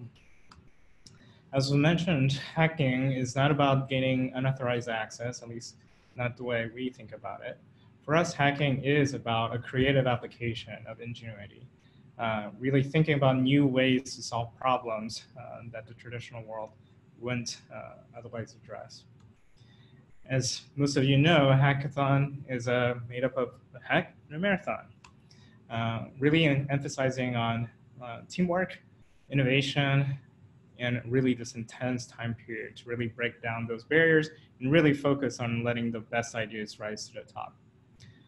And of course, hacking has been always in the DNA at MIT. And every year there's always some kind of a hack, and the most recent ones that was probably made the news was when we turned the Great Dome into Captain America's shield last year. But as just to reiterate, with our healthcare hackathons, even though we have plenty of engineers and coders with us tonight, there's other parts of it that are just as important. You guys need to build a very interdisciplinary teams. I know we've received a lot of requests of people asking, well, I've already got a preformed team coming into this hackathon. How do I build out the team to be more diverse? And I really encourage you guys during the problem pitching sessions, during interacting with as many other people as you can, because you need those diverse backgrounds and perspectives, not just in the co-development of the solution, but even at the very beginning when you're thinking about what is actually the problem and approaching it from multiple angles. And again, our focus really is about making this very much a problem-centric design and really focusing on what the actual user needs are. And then the last part that we also want you guys to focus on is really the feasibility of the business viability. This is really important because there's a lot of, for example, good research that happens in labs that can be clinically or scientifically proven to be more significant. But if they haven't thought about how this is going to integrate into existing workflows, into the existing infrastructure, thinking about who's going to be the end user, who's going to be prescribing that solution, who's going to be buying it, then it has just as little chance of getting implemented if they haven't taken all those things, all those factors into account. As mentioned, we've now done our hackathons all over the globe, and over almost 200 now, over 80 cities in 32 countries. And just to remind you guys are making up representation from nearly 90 countries, I think, across the globe. And I think this really speaks to the power of what you guys can do this weekend. And of course, talked about the meaningful impact of the companies that you've heard some great stories from John and from Andrea, real life stories. And of course, some of the more successful companies that we've probably heard about has been companies like PillPack. So just to go into what does this weekend going to look like, just kind of go through the rough outlines of what the healthcare hackathon looks like. So really, we really want you guys to really think about the problem and really break that problem down. Usually most of the problems that come to our hackathons are still on the order of trying to boil an ocean. And you really want to start figuring out, what are the subparts of the problem? Who are the stakeholders involved in that problem? How do you figure out what the incentives are for all those stakeholders, align them up so that when you're building the solutions, you have all those guiding principles in your head. And of course, the other part that we highly emphasize on is to go through this very iterative process. Brainstorm for solutions to address that problem, iterate and continue to improve on it. You'll come to find it's a constant back and forth as you get more and more trying to develop the solution. You'll hit a wall and you'll figure out that it's because you haven't defined the problem just quite right. And then you redefine it and then continue on that iteration process. So roughly time-wise, tonight, right after this, we'll split up into 10 different rooms along the tracks that we have for these challenges.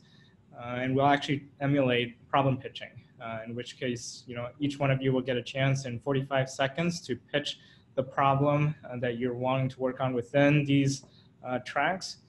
And then there'll be an opportunity for you guys to then intermix, essentially be able to join each other's problem pitch Slack channels, talk a little bit more deeply about the problem that you guys have pitched, and start forming teams around there. By tomorrow morning, you should be finalizing the teams that you're putting together. Again, highly emphasizing on building an interdisciplinary team. Get the engineers, but get the scientists, the clinicians, get the user designers, the programmers all together on your team. And then most of Saturday and through Sunday morning will be the hacking period. And during this time, we'll bring together a wealth of not just resources and from expertise from our partners, but a very, I think nearly over 200 mentors that will be coming in throughout the weekend, following all of those diverse stakeholder groups that we talked about earlier. And really pull on them, as John mentioned, get that feedback, push them hard on the validity of what you're building and the solution that you're building. And if they can't give you an answer, get them to find you somebody who can. All of us have our own respective networks and groups of friends and colleagues that we can pull into these situations. And again, continue on this iteration process, literally up to the time that you present on Sunday afternoon. So final presentations will be due at noon. Again, all these times are in the Eastern time zone, so apologize ahead for everybody else who's on the other side of the world. But then the presentations will be on Sunday afternoon as well.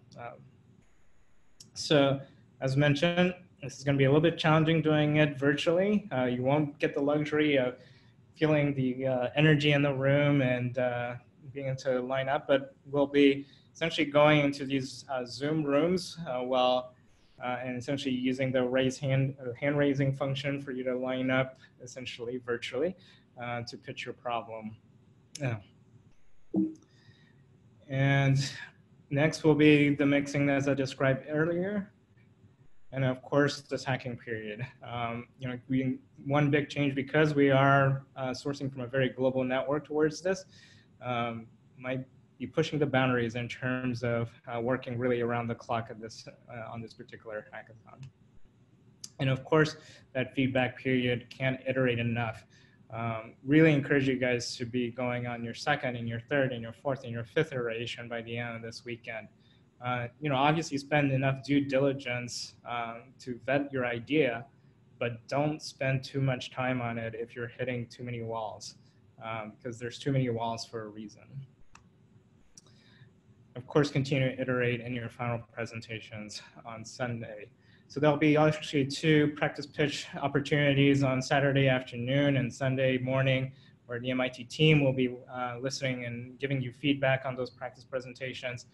So don't feel over-angst over that just yet. We'll make sure to get you well prepared for the judges for sure.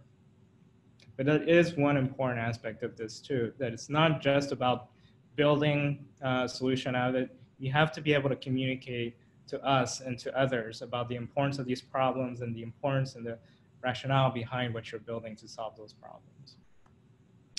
So some general hack do's and don'ts.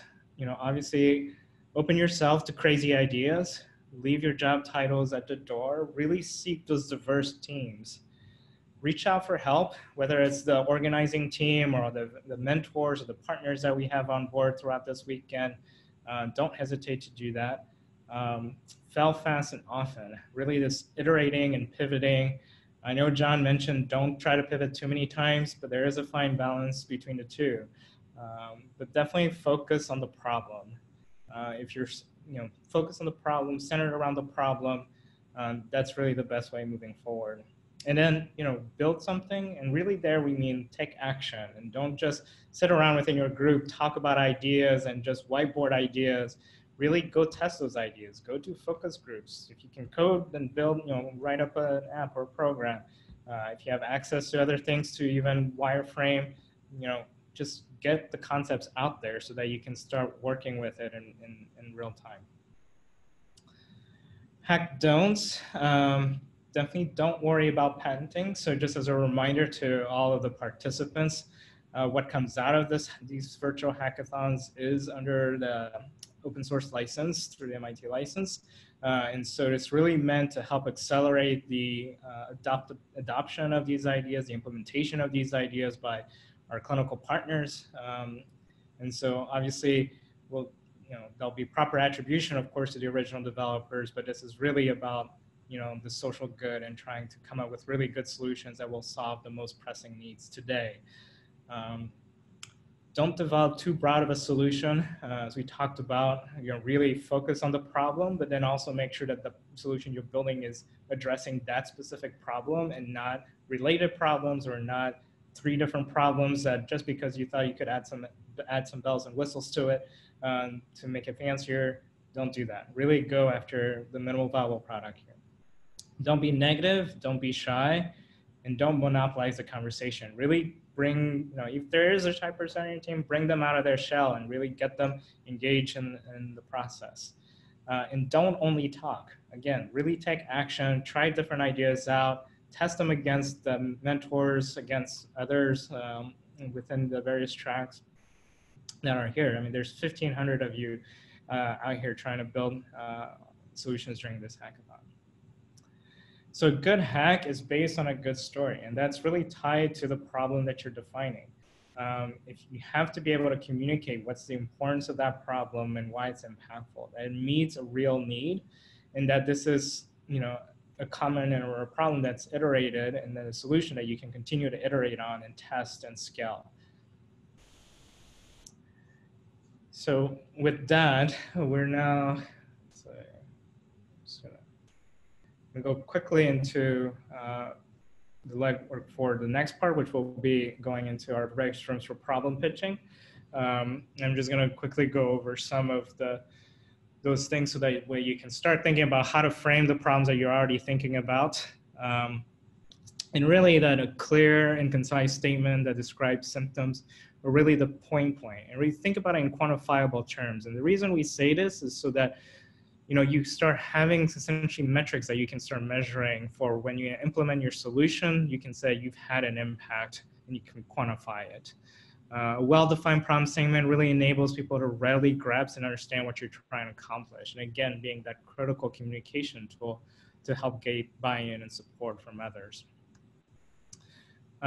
We talk about the 5 W's in defining the problems: the who, what, when, and where, and why. Who is this problem really affecting? Is it the patient? Is it the physician? Is it the nurse? Is it the hospital themselves? Really try to really describe what that actual problem is. What's the impact of that problem will be solved? What will happen if the problem's not solved? What are the potential consequences coming from that? When we say when, it's everything from when in a timeline the problem occurs, or when in the timeline do you need to intervene with a solution. Think about it in terms of everything from the disease journey to the user journey as part of defining what that when is. But and similarly for the where, thinking about does this happen at the home? Does this happen as in transit to the hospital? Is this in the clinic? Is it the hospital system? And of course, really the why. Why is this such an important problem to fix right now? And some of the ways to think about the various stakeholders that I mentioned before is really thinking about the 5 Ps. So really the patients, the providers, the payers, the pharma, or essentially the industry part of this. And of course, the patient circle of trust, or really their caregivers, their family members, their friends, their support network, which is obviously even more critical in a time like this when we're all in isolation in some form or shape. So just some final thoughts: be very quantitative, pick a very specific end user in terms of who's going to be using your solution, because a problem can be have multiple facets to it. Really build that persona so that everybody can relate to the problem and better understand it. And then lastly, definitely don't confuse who's your actual end user and your economic buyer, especially here in the United States when those are almost always different entities. So as you can tell, a good problem pitch is something that's described here, where my father is blind and can't tell apart his meds because of all his pills bottles are smooth and similar in size and shape. As a result, he's dependent on me or another family member sorting his medications into containers marked with Braille every time he gets to a refill. So your problem pitch should really be focused on the problems. We don't want to hear anything about solutions or what you think the solution might be. Again, keep yourself open-minded to what those solution ideas might ultimately be after your team has formed. So an example of not a good problem pitch is, I want to build an app that analyzes mood and vital sign data. So in short, so you'll get, so I know it says 60 seconds here, but we'll probably move it to 45 seconds for your problem pitches. You're welcome to pitch multiple problems, but again, be very specific about the problem you're pitching. Don't talk about solutions, and really think about this as an active brainstorming session. If you're hearing somebody else pitch a problem and now that's triggered out some things in your mind, we highly encourage you to come up and pitch your problem. Or if somebody else has pitched a problem that you were thinking about pitching, still pitch that problem and provide your perspective and your angle on that problem. So this will be the link where all of the problem pitches will be documented. And basically, once you pitch, there'll be a Slack channel pitch number that will be on the, if you go to this link, you'll see already have those set up. So you'll be able to just go directly into those at the end of, after all the problem pitches have been done, and meet and talk with the person who initially pitched the problem. And this link will be available in each of the tracks. And again, really talk with people with different backgrounds from you and get those diverse perspectives together. And the strongest teams have members that span many areas of expertise. So with that, we wanted to also say that team registration links will be due, team registration will be due by 10 a.m. Eastern time tomorrow. You should aim for 5 to 7 people on your team. There is a maximum of 7 team members. And lastly, just to go briefly over the judging criteria, really thinking about the impact of the problem, essentially talking about the problem, the potential impact it has, the innovation aspect. So why is your solution novel? How does it address this particular challenge? This third category is really the implementation part, or the viability or feasibility or sustainability. And this is really the part where we say, give us something more concrete that we can better actualize on with our clinical partners, with our whole network of partners that have joined the charge here. And then of course the presentation itself, being able to really succinctly and accurately communicate your ideas. I also wanted to highlight that there's a whole document that we created, a participant guide essentially, especially as we go all virtual and we're now spread across probably all 24 time zones across the world. And we'll send these links out to this guide, but kind of wanted to roughly go through it to let you know what's in here. Everything, pretty much every piece of information you should be looking for will be in here, from the challenge prompts to the schedule to links for team formation registration, judging criteria, etc. Again, team formation will happen shortly. We're running a little bit behind schedule tonight, but essentially each participant, you guys should have all been already assigned into your respective tracks. You should already be in there at this point. Each track will have a separate Zoom room. They should have all been communicated in the respective Slack channels. Usually either the team leads from the MIT team will post those, or it'll be in the description of the track itself. As mentioned, you'll have 45 seconds to pitch. And then all the ideas will be documented into that problem pitch Google Sheet that we'll share with everybody as well. And then each problem that's pitched will then get a dedicated Slack channel. You're welcome to instantly go join that channel right after you've pitched, but we do ask that you stay in the main, pay attention to the main Zoom room to listen to the other pitches, but also get a better sense of what other people are working on. Maybe there's others that are closely related to the problem that you're already pitched. And again, you're welcome to pitch multiple problems. You're also welcome to repitch on the same problem if you found that the first time around you didn't articulate it well enough, and you found a new different angle to frame that problem. We talked about the team formation and team size. We'll share the team registration link on this document as well. Some of the tools for virtual communication: Slack and Zoom will be the primary methods that our team will be communicating with you. We ask that all the teams end up forming a Slack channel for their team. and it'll be the primary form of communication both between the organizing team and your team, as well as integrating and engaging with the mentors who will essentially come in and drop into your respective Slack channels, so to speak. We do have the premium version of Slack enabled, so you should be able to use the audio and video phone calls and other features of Slack. But this will be a good way to try and emulate as much of the human and live interaction as possible with not just only with your fellow team members, but also again with mentors and partners. And there's a full guide as well in terms of how all the Slack channels are structured and how to reach, where to go for what type of help.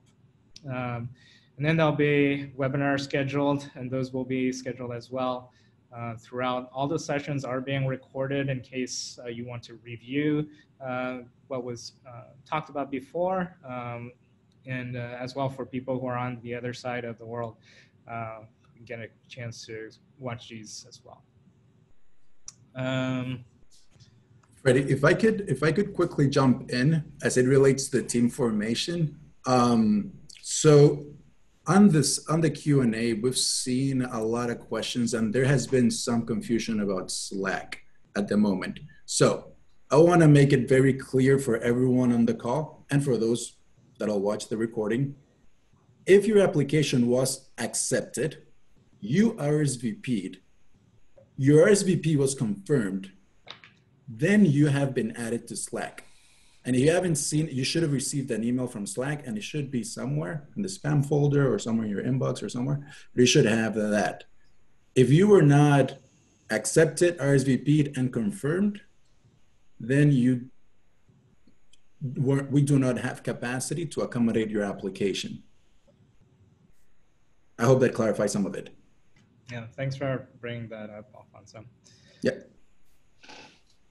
And then as mentioned, mentors, they'll be here starting Saturday, 9 a.m. Eastern time, all the way through 9 p.m. that evening, and then the following morning from 9 to 12 on Sunday morning, again, Eastern time. There'll be, as I mentioned earlier, a couple opportunities for practice pitches to really get constructive feedback from the MIT team. We'll have most of the feedback on the Saturday evening will be, again, focused on still the ideation aspect, the solutions, and really helping you with some constructive feedback there. The feedback on Sunday morning will probably be more focused towards kind of your presentation style, your storytelling, whether everything flows logically and makes sense as well. There'll be limited practice pitches in a sense that I don't think we'll be able to accommodate everybody to be able to do both sessions. So certainly if you're interested, sign up for those earlier rather than later. There's a wealth of technical resources that are being provided by our partners, everything from data sets to APIs to platforms. So certainly take advantage of that. You'll see some of the Slack channels are prefaced by partners or by tech, and those usually are the ways to reach those entities if you have any further questions about those. A few policies, I think the code of conduct, which everyone signed when they RSVP'd via Eventbrite. As was mentioned earlier, we're following the MIT license in terms of open source licensing, in terms of the solutions that come out of this hackathon. Also, by participating in this hackathon, there'll be photographs or videos or recordings that may be done throughout this event.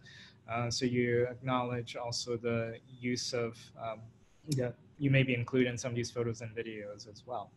But as part of this, because it's of course a lot harder to capture what's happening live, there'll be points throughout the weekend where we'll be encouraging you guys to, take a selfie with your team, submit that to us so that we can help, give a window to the rest of the world about what is happening here during this weekend. And likewise, there'll be opportunities to submit, not just photos but also short videos if you would like as well that we can share to the rest of the world as well. So the next steps too is, really want you guys to also be thinking about what that post-hackathon looks like. So, by the end of the weekend, really be thinking, is this something we're going to continue as a team moving forward after the weekend? If so, we definitely want you guys to continue to stay engaged with us as we start building our partners together and developing that pipeline. So there's a lot more information in this document than what I've shared with you here. And so definitely that should be the first place to go to if you have any questions. And then with that, we are going to split into the 10 different tracks, and we'll give people... So I think, yeah, we should give people a couple of minutes. Wanted to quickly say, this link, you actually have it. It's part of that email that you received saying that welcoming you to the event is embedded in there. Go get it. If not, we're going to continue to provide it. Also, now we're gonna break out. First of all, I wanted to say thank you again to all the partners that have made this happen, to the Martin Trust Center that Bill led, represented earlier, to the MIT Hacking Medicine group that has supported sending people to the team of the COVID-19 challenge, as well as giving us part of that structure that has been proven on how to execute these hackathons. And now we're putting it in this virtual environment. And to everyone else that has come in to support to make this happen, both partners across the healthcare ecosystem and the technology ecosystem, as well as volunteers, both students and professionals. So now you should go to the Slack channel that has been assigned to you. It should be assigned to your track. In that Slack channel, you should see a Zoom link. Join that Zoom link and go meet up with your track leads who are going to continue and going to explain how the team formation process works. This is where the fun starts. So let's get it started, guys. We'll give you about 10, 15 minutes, take a quick break, but then reconvene on those individual tracks.